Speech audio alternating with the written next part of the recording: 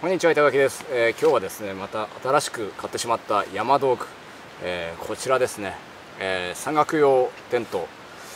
プロモンテの VL24 というのを新しく買いました。今日はですね、これの試し張りをするのに、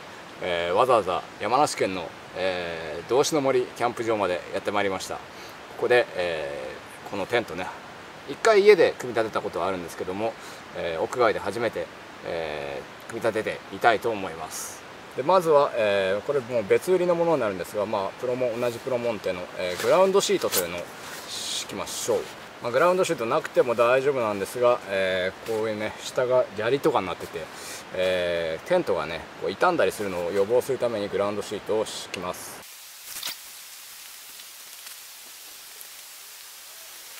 こんな感じですね。もう単に敷いただけあとはこの四隅にね、ペグを打って固定していきます。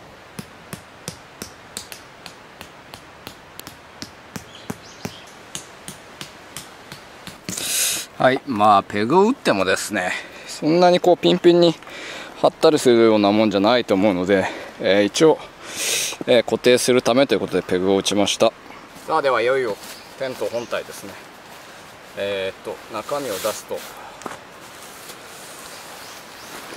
このようにテントの本体、そして、外にかけるフライシートというのが入ってますね。まずはこのテントの本体を、敷きます。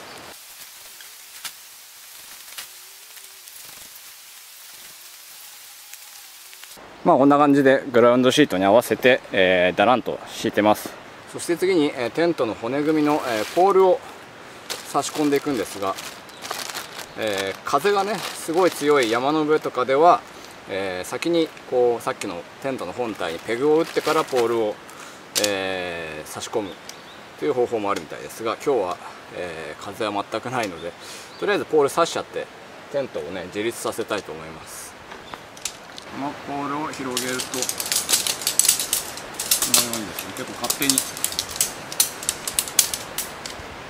こうバッテンにね形になるんですよね。4本の長いポールがこういう真ん中で集まってて、こういう状態、傘みたいな状態ですね。ここにスリーブという袋状の部分があるので、ここに刺すだけですね。こうなってますね。この袋に先が丸くなっているのですごく入れやすいです。こうやって入っていくと、そうするとなんともうテントっぽい形になったじゃないですかね。そしたら次はこの、屋根の部分を、上のポールに固定していきます。まず真ん中は、こんな風になってて、ここのね透明のこの上の白い透明のところに入れて引っ掛けるだけですね。片手じゃ難しいな。ここにこのようにずらして入れて、もうこれで固定ができますね。こんな感じでテントになってきましたね。続いては、他の部分ですが、これがね結構楽しいんですよ。このように逆だ、ねじって、もう虫が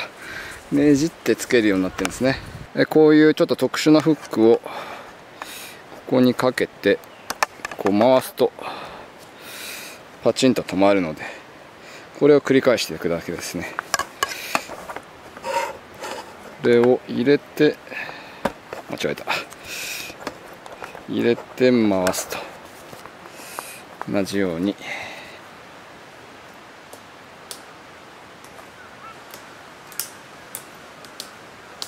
はい、これでとりあえずテントが立ちました。このテントも軽いので、このままこうやって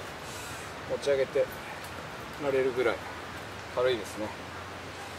じゃあ今度はテントを止めるペグも打っていきます。本体にペグを打とうと思ったんですけども、グラウンドシートをね使用してて、そのペグがあるので、とりあえずそこに引っ掛けるような形で、共有することにしました。それでは仕上げですかね。この、フライシートをかけていきます。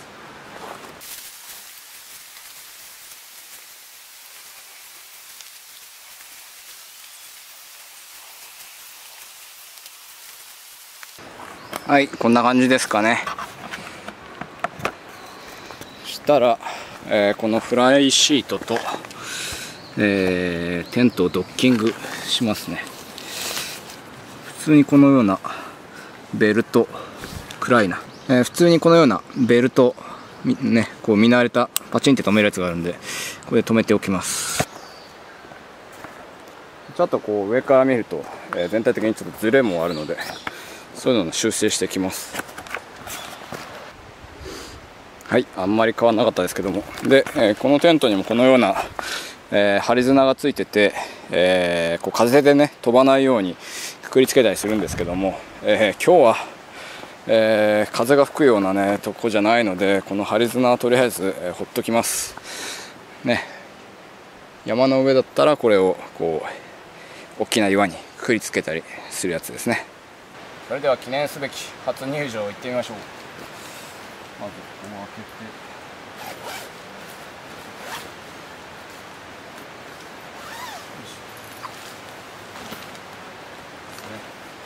さらにテント本体を開ける感じです。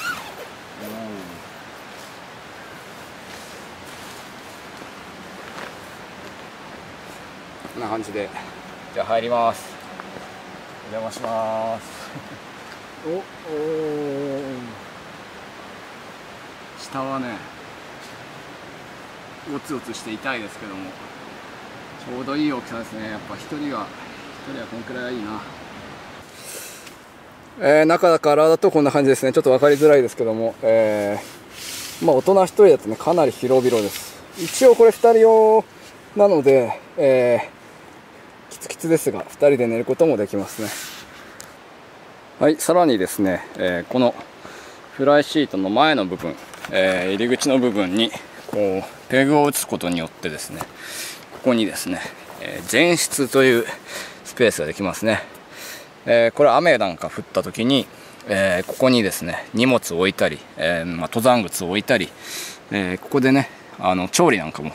できるという素晴らしいスペースがここにできて、このテントはね割とこの前室が、広く作れるテントでもありますね。細かいところで言うと、この青い線のところはベンチレーター、この、空気が通るようになってて、中はメッシュになってます。でここ、カーブになってるので、ここから水が雨でも入らないようになってますね。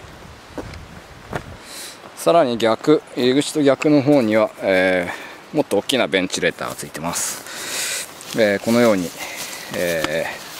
穴になって、テントの中はつながってますね。でこの穴もこうやって巾着状にこう閉められるんで、ここだけ閉めて空気だけ通るようにしておくというベンチレーターですね。ということで、VL24 立ててみました。ですね、初めて買った山岳用テントですけども、いいもんですね。今回撮影しながらだったんで多少時間かかりましたけども、もうちょっと慣れてくるともうバサバサっとねすぐに立てられるもんだと思います。でプロモンテの、